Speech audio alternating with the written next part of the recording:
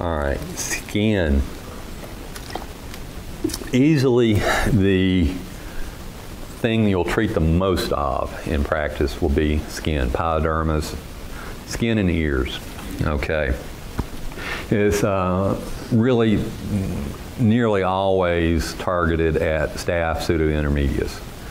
Used to be called staph intermedius, now it's pseudointermedius. Bacteriologists just love to rename things. Their organism won't change, but their names do. So that's pseudointermedius.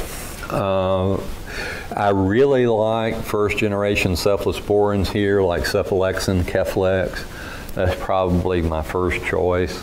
It's cheap and it has a good probability of susceptibility. Other things you'll see used as first choices, cefpodoxime is Simplicef, used for skin, labeled for skin. I prefer to save it for more resistant infections, so I tend to use cephalexin first, and then I'll go to cefpodoxime based on culture and sensitivity, but it wouldn't be wrong if you did. Likewise, clindamycin is effective, as is clavamox. TMS is actually quite effective. Again, we've just got all the side effects that we have to be aware of if we use TMS.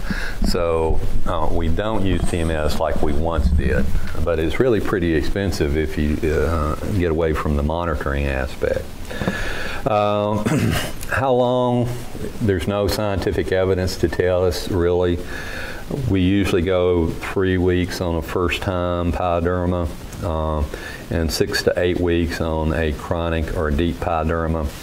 Now, you use clinical judgment.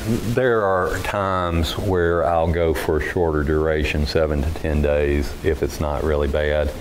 But that's your decision as a clinician. Okay.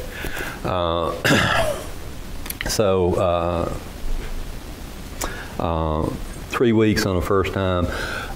Let me contrast this. When I say pyoderma, I am not talking about a hot spot.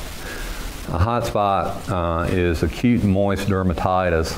You all know what it looks like. Red, raw, really pruritic evidently, because the dogs are scratching and biting and making it bleed, and utterly miserable. Antibiotics play a relatively minor role in managing hot spots. Mostly there you want to clean the area, clip it so it's ventilated real well, and dry it out. So I really like astringents. I'll talk about those. So Dumboros is an aluminum sulfate solution that dries the skin. So usually clipping it, and an astringent and a steroid for 2 or 3 days to break the self-trauma is all I need. I rarely would put a dog with a hot spot on antibiotics, truthfully. Malaesthesia of the skin, yeast infection. Most of these, well, at least 50% have Cushing's. There's some sort of immunosuppression going on. Not always, but anytime you get a yeast of the skin, not the ears that can occur otherwise, usually that's allergies. But if it's the actual skin yeast infection, then look for some degree of immunosuppression. And azoles are what we typically use. Usually, did I skip a slide? You'll use some sort of azole systemically as well. Most commonly, this is ketoconazole. Any of the azoles would work, but ketoconazole is our cheapest. So we oftentimes use that to control it in addition to the topical. So usually systemic and topical. All right, wound care. All right. You're going to see a lot of wounds, dog bite wounds, hit by cars, all sorts of things. Hit by tractor. We see a little bit of everything. The first thing in any wound is to clean it. All right, so this is kind of how I go about it. First thing you do is you put sterile lube into the actual wound itself, and that's because the next step is to clip it. All right, so the sterile lube keeps the hair from getting down into the wound.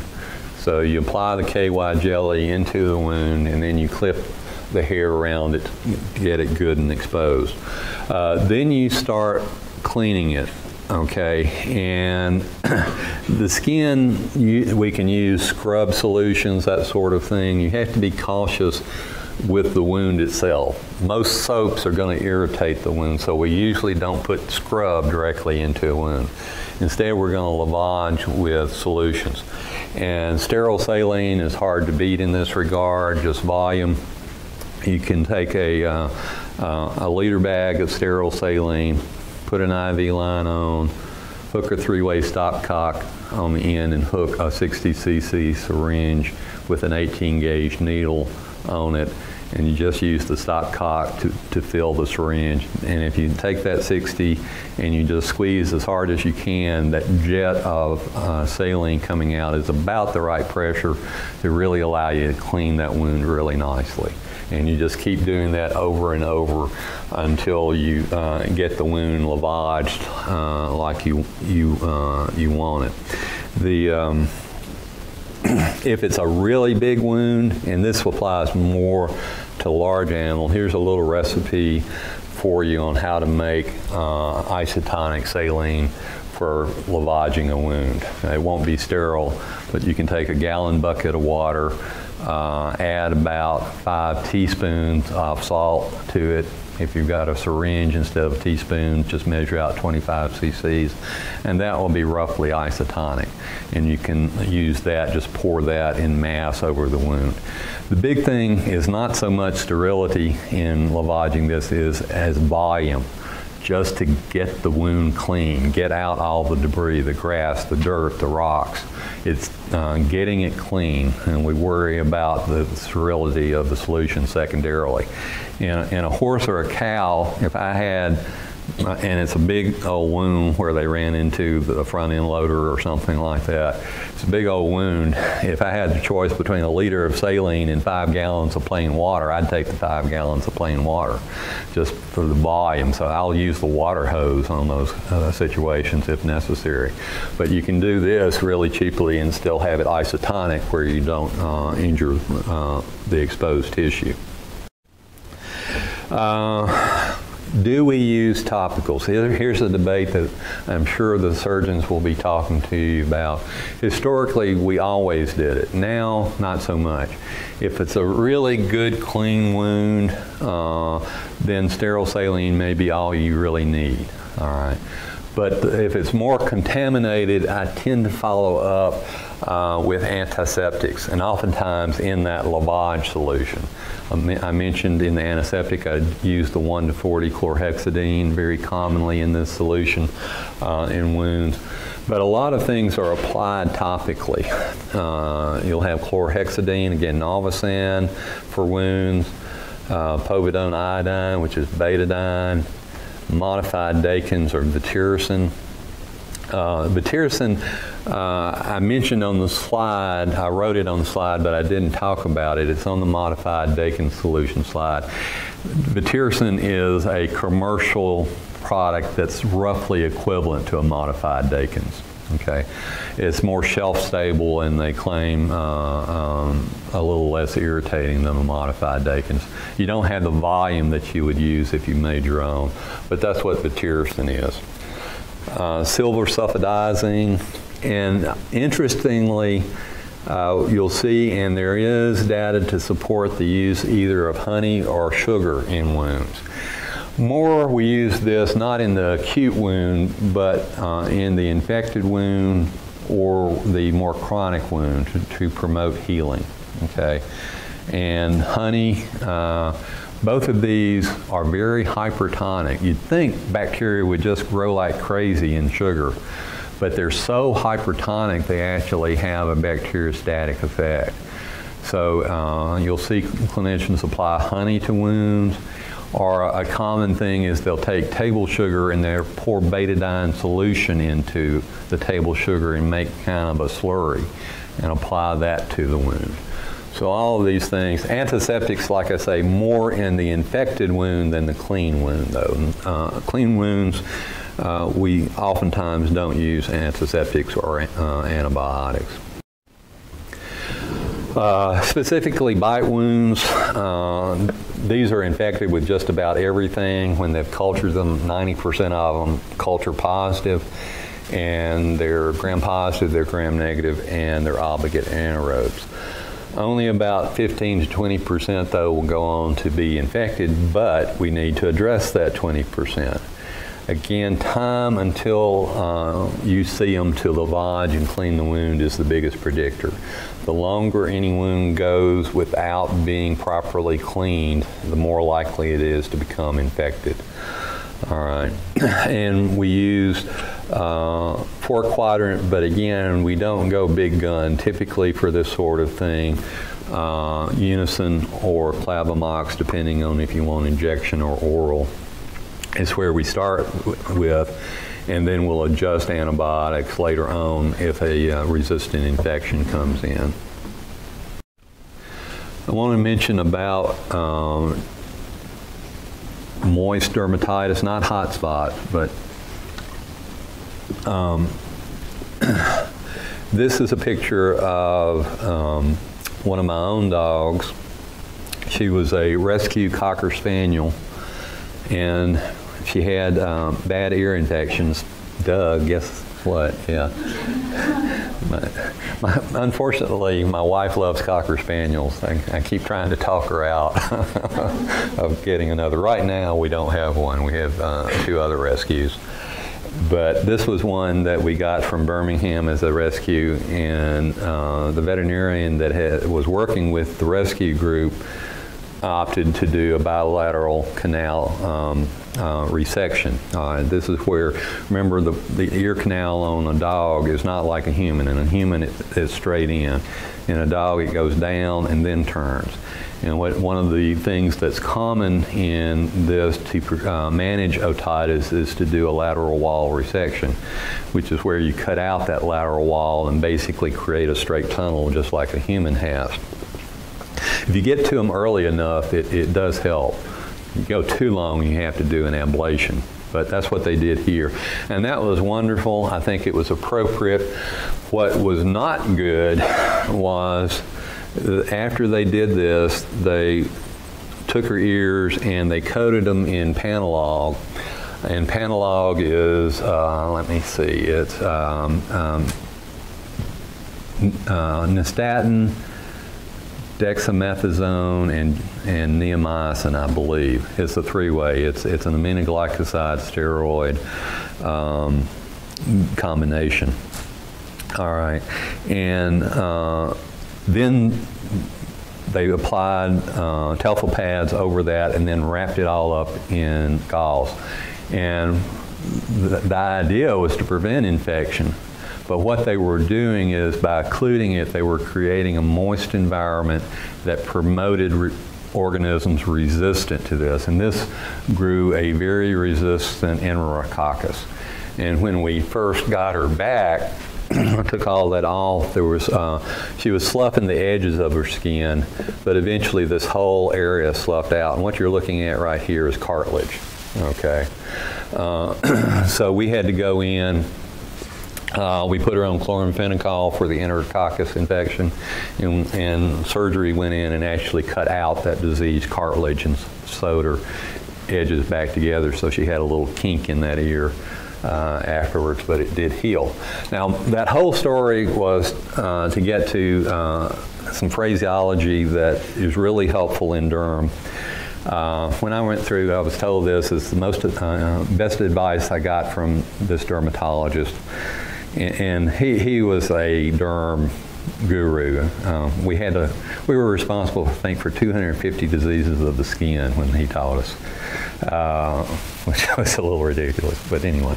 But he said, when it comes to skin, if it's dry, wet it, If it's wet, dry it out. All right. So moist skin promotes infection typically. You don't want to keep it occluded. So never occlude skin with ointments. They usually need to be exposed to air and drying. And use appropriate wound care. Frequent cleaning, lavage, wet to dry bandaging if it's exudative. No bandaging or dry to dry if it's non-exudative for wounds. And again, here are some of the topicals that if it's infected we'll use. But these are not really occlusive per se. All right. So any questions on wound care, bite wounds, that sort of thing? All right, I think I can get through this next slide. Cellulitis. Cellulitis just means soft tissue infection. It's kind of a blanket term for any tissue other than one of so it's not skin, it's deeper, it's subcu, it's muscle, this sort of thing. Now, itis normally means inflammation, but cellulitis always implies infection. So it's an infection of the soft tissue. And it can be virtually any organism, and it can run the gamut. It can be very mild, which is what we usually see, just a little inflammation around a lesion, to necrotizing. All right, and it depends on what you're dealing with. A lot of these start through skin penetration, so staph is always a consideration, but it can be anything. And because it can be anything, if it warrants treatment, then 4-quadrant coverage is usually necessary. Now, this picture, I don't know that you can appreciate this. This skin on a greyhound was white. Normally. It is now purple. That's because the entire leg is dead. Okay. This started as a little fingernail-sized lesion on the thigh when LARAC found it in the blood donor about 7:30 that morning. And this is at 8 o'clock that night. Actually, that's at 5 p.m. When I took that before I left. They had to euthanize the dog at 8 o'clock. All right, so in a 12-hour time frame, it went from a little bitty lesion to the whole leg being necrotic. This is what's called necrotizing fasciitis or flesh-eating bacteria.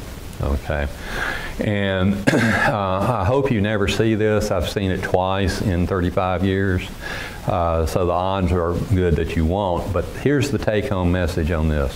Necrotizing fasciitis is a surgical emergency, not an antibiotic emergency. Yes, we use antibiotics, but it's surgical debridement of the infected area and beyond the infected area that is paramount. All right.